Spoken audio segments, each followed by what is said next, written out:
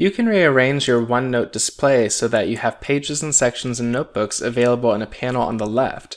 Otherwise, you may see your pages off to the right, your sections across the top, and your notebooks may not be visible right away.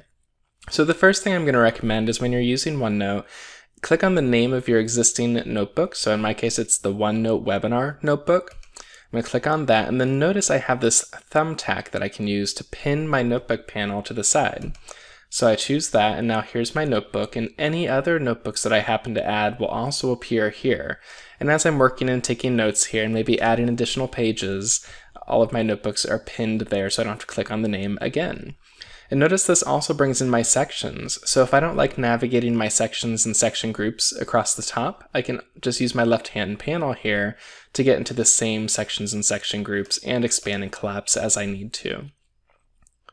Now another thing you might want to do is move the page panel from the far right-hand side to be on the left so that it reads better going left to right from largest to smallest, notebook to section to pages. So to do that, what I'm going to do is go up to File, choose Options, choose Display, and then I'm going to choose to have my page tabs appear on the left. So check that box, page tabs appear on the left, and OK.